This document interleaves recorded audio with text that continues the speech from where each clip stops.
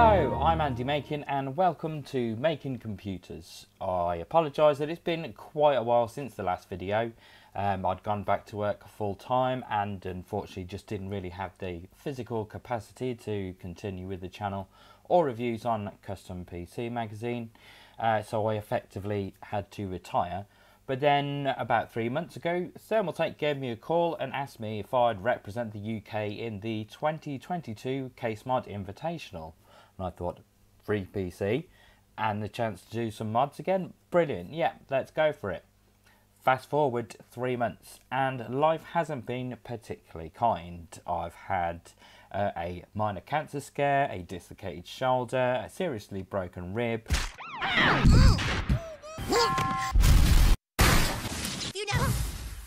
And some home improvements that have been going on almost as long as these unfortunate events. At the moment my office is crammed with half my kitchen. So things have been a little bit delayed, but to kick things off I thought we'd go through all the hardware from the sponsors, but there is quite a lot. And when I say there's quite a lot, I mean there's quite a lot. So build montage.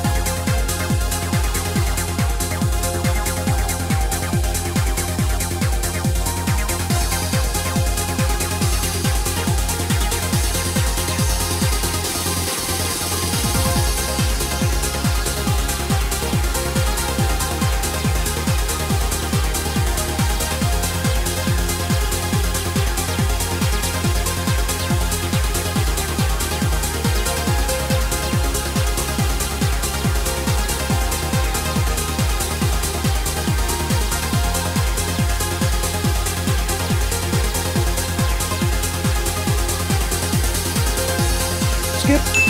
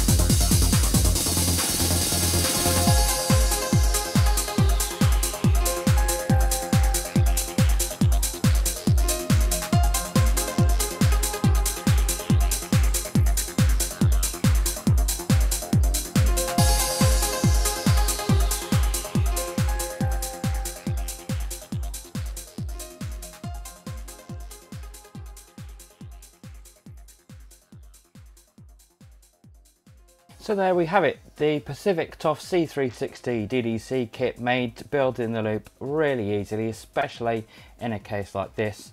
The couple of 90 adapters you get in that kit just allow you to make a couple of tight turns away from blocks and pumps and everything, which aren't always included in a kit, and a feature that I really enjoyed.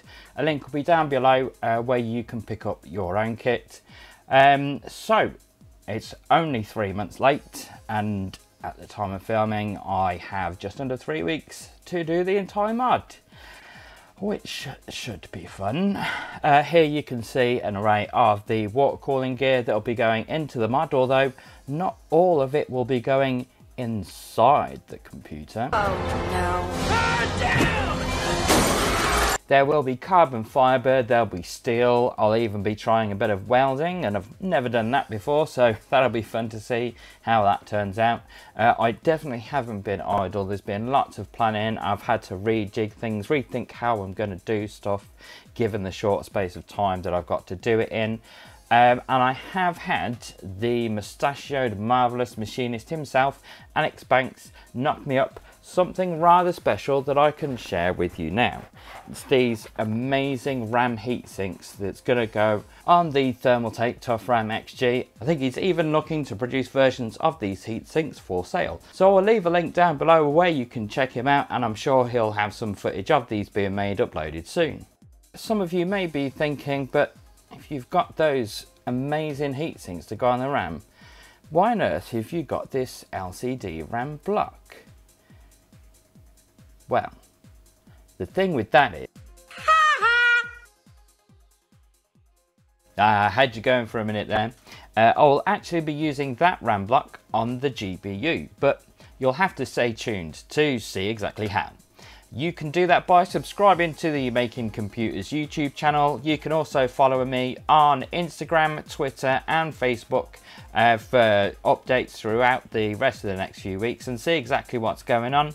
A huge thank you to Enigma State for letting me use their awesome track Enigmatic in the build video there.